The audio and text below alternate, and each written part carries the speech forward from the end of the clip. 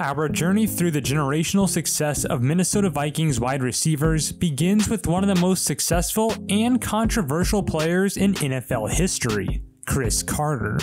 Controversy surrounding his career began before he even entered the NFL. Breaking NCAA rules by signing with an agent, Carter would miss his entire senior season at Ohio State, resulting in him being taken with the 4th pick of the 1987 supplemental NFL draft by the Philadelphia Eagles. However, his stay with the Eagles would be just as short as his college career, and with just as much controversy. Despite being relatively productive for the Eagles, a rough relationship with head coach Buddy Ryan and issues with alcohol and drug abuse led to Carter being cut following the 1989 preseason. The Minnesota Vikings would then pick him up off of waivers for $100, and well, he would then spend the next 12 years becoming one of the best receivers in history. Pretty good value for $100. Although it is worth mentioning, he probably would never have reached such levels of success if it wasn't for Buddy Ryan releasing him and helping him get his life back on track. His time in Minnesota would start slow before breaking out in his second season, with 962 receiving yards in 1991. But his true peak didn't begin until 1993, when he broke the 1,000-yard mark for the first time, and would be the first of 8 consecutive 1,000-plus yard seasons. He would lead the entire NFL in receptions in 1994 with 122 catches. He would then put up another 122 catches the following year, earning 1,371 yards and an NFL-leading 17 receiving touchdowns in the best season of his entire career at the age of 30. In fact, Carter's career works the opposite of most receivers. Often, you would expect production to begin to gradually fall off once eclipsing 30 years old, but his 30s are when he would actually be his most productive. As previously mentioned, he broke the 1,000-yard mark in 8 consecutive seasons, from age 29 to age 35, and led the NFL in receiving yards 3 times at age 30, 32, and 34. His final 1,000-yard season would come in the year 2000, followed up by an 871-yard receiving performance in his final year in Minnesota. He would then spend a very brief time on the Miami Dolphins in 2002 before officially calling it quits. During his dominant stretch between 1993 and 2000, he racked up 8 Pro Bowl appearances and 2 first-team All-Pro nominations. What makes Carter's production even crazier is that during his 12 years with the Vikings, he played with 13 different starting quarterbacks. It didn't matter who was throwing him the ball, he was going to catch it. Of course, his time with the Vikings didn't come without its own controversy, as he often riffed with his own teammates, coaches, and the media. But ultimately, when it was all said and done, and after having to wait several years past his first eligibility date, Carter was finally inducted into the NFL Hall of Fame in 2013. In total for his career, Cris Carter caught 1,101 passes for 13,899 yards and 130 touchdowns. And he owns the Vikings' all-time records in receptions, receiving yards, and receiving touchdowns, ranking 6th all-time in the entirety of NFL history in catches, and 4th all-time in NFL history in receiving touchdowns. Pretty good value for that $100 waiver wire pickup back in 1990. But the next generational talent at wide receiver for the Minnesota Vikings might be just as good, and he picked up the baton right where Carter left off. Our next wide receiver to make the list is the legendary Randy Moss, who was drafted by the Vikings in 1998 with the 21st overall pick in the draft. Nobody would deny that Moss should have gone much earlier based purely on his freakish athletic talent, but off-the-field issues made many teams hesitant. One team in particular who passed on Moss stood above the rest: the Dallas Cowboys. The Cowboys were Moss's favorite team growing up, and he thought that was going to be his destination in the draft, but instead Jerry Jones passed on him, and Moss immediately made a point to disprove every team that passed on him in the draft, especially the Cowboys. In his rookie season on Thanksgiving, Moss got to face the Cowboys for the very first time. If I told you he only caught 3 passes in that entire game, you would assume he probably had a disappointing day. But it's actually quite the opposite. On just 3 catches, Moss went off for 163 yards and 3 touchdowns, literally the definition of an explosive playmaker. That season, Moss and the before-mentioned Cris Carter helped make the Vikings the #1 rated offense in NFL history at the time, which would later be passed by the 2007 New England Patriots, which Moss also happened to play for. Moss's magical rookie season, though, would end with 1,313 yards, 3rd most in the NFL that year, 69 receptions, and a league-leading 17 touchdowns. He would be a lock for Offensive Rookie of the Year and made his first Pro Bowl and first-team All-Pro selection, and even came in 3rd for MVP and Offensive Player of the Year voting as a rookie wide receiver.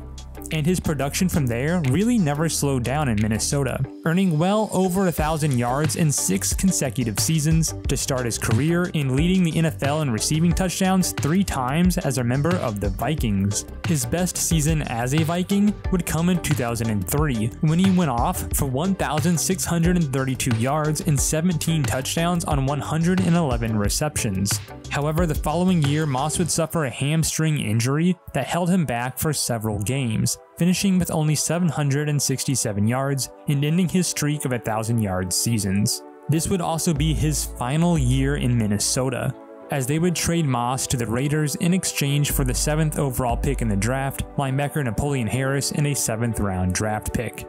His 2 years on the lowly Raiders were unspectacular, and Moss would even admit to not giving his full effort due to being unhappy in Oakland. After 2 seasons, he would be traded to the Patriots in exchange for a 4th-round draft pick. There, he'd put up 3 stellar seasons and helped the Patriots lead one of the greatest offenses of all time in 2007. That year, he put up 1,493 yards and an NFL record-breaking 23 touchdown receptions in a single season. He would lead the NFL in receiving touchdowns again in 2009 with 13. But things would go off the deep end in 2010 when Moss was unhappy with his contract situation on the Patriots. He demanded to be traded, and their quest was fulfilled following a Week 4 Monday night game against the Dolphins. He would actually return home to the Vikings in exchange for a 3rd-round draft pick and a next year's 7th-round pick. But Moss would only spend 4 weeks in Minnesota before it was announced he would be waived by the Vikings. Moss had reportedly criticized head coach Brad Childress and other players on the team, even telling the Vikings owner that Childress was unfit to be the head coach of the team. The owner chose to release Moss, who would be picked up by the Tennessee Titans on waivers. And just for the record, the Vikings would go on to fire Childress just several weeks later. Moss would finish 2010 with 393 yards on 28 receptions and 5 touchdowns. He would retire in 2011 before announcing a return to football in 2012. The San Francisco 49ers would sign him at age 35, and Moss would catch 28 passes for 434 yards and 3 touchdowns on the season before officially retiring for good at the end of the year. Moss finished his career with 6 Pro Bowls and 4 first-team All-Pro selections, as well as winning Offensive Rookie of the Year. He ended his career as the Vikings' 2nd all-time leader in receptions, receiving yards, and receiving touchdowns, behind only Cris Carter. All in all, he finished with the 4th most receiving yards in NFL history, and the 2nd most receiving touchdowns in NFL history, behind only Jerry Rice, and 2 spots above Cris Carter on the all-time list. His career stat totals come out to 982 receptions, 15,292 yards, and 156 receiving touchdowns. Randy Moss truly was one of a kind, and stood as one of the greatest offensive threats in NFL history, and continues the tradition of game-breaking talent at the wide receiver position of the Minnesota Vikings. Before moving on, I do want to quickly shout out 2 names who helped fill the gap between Moss's departure and the arrival of the next name on our list. Adam Thielen was drafted in 2014, and Stephon Diggs, drafted in 2015, provided a dynamic receiving duo who were among the best of their position for several years. Thielen, who still plays for the Vikings, currently sits 4th on Minnesota's all-time receiving yards and touchdowns list, with 6,519 yards and 52 touchdowns on 518 receptions. which ranks 3rd highest in franchise history. Thielen Diggs was traded to Buffalo after 5 years with the Vikings, but he still finished top 10 in receptions, yards, and touchdowns for the franchise.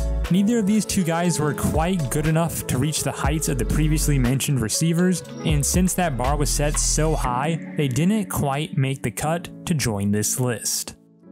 Our final addition to the list of generational talent at the Vikings wide receiver position is a look into the present and future, the sensational Justin Jefferson. To be joining a list populated by Cris Carter and Randy Moss, it's quite the bar to pass, but given his body of work in the NFL already, I think it's safe to say he's on track to establish himself on this list. Jefferson was taken with the 22nd overall selection in the first round of the 2020 NFL Draft by the Vikings. His first NFL start came in Week 3 of 2020, and he subsequently went off for 175 receiving yards and a touchdown. Jefferson had already arrived in his very first start. In just his rookie year, he put up a casual 1,400 yards and 7 touchdowns on 88 receptions. He proved this was no fluke by topping that with 108 receptions for 1,616 yards and 10 touchdowns his sophomore season. And now, in 2022, as of Week 11 as I record this, Jefferson already has 1,232 yards and 5 touchdowns. In just partly through his 3rd NFL season, Jefferson sits at 11th all-time in Vikings history, and could move into the top 10 by the end of this year. Of course, a lot can happen between now and the end of his career, but if he is capable of staying anywhere near this level of production for the rest of his career, then he could easily be in the top 3 in Vikings history, if not the top spot in Vikings history. Through his first 2 completed seasons, Jefferson has 2 Pro Bowl appearances and was elected as the member of the 2020 NFL All-Rookie team. His stats currently sit at 277 receptions for 4,248 yards and 22 touchdowns.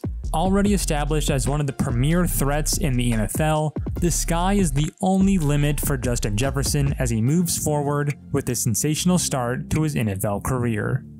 That concludes my list of generational talent at the Vikings wide receiver position. Although this list really could have began even earlier in the 1970s with Sammy White, who played between 1976 and 1985, followed directly by Anthony Carter in the 80s, who played from 85 to 93, both of which made several Pro Bowls, eclipsed 1,000 yards at least once, and were one of the top receiving threats of their eras. But the success of the Vikings receivers was just too much to whittle down. Hard to believe, but they've just had too much success at the position, and given the insane talent of Carter and Moss, I felt they deserved to be the main focus of this video, along with the off-the-charts potential of Justin Jefferson.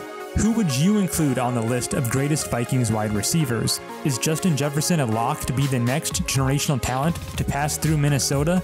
Let me know in the comments. And if you enjoyed the video, I invite you to hit the like button, it really does help me. And of course, please hit subscribe if you'd like to stay notified of future uploads and join our growing community. Thank you all so much for watching, and I'll see you in the next one.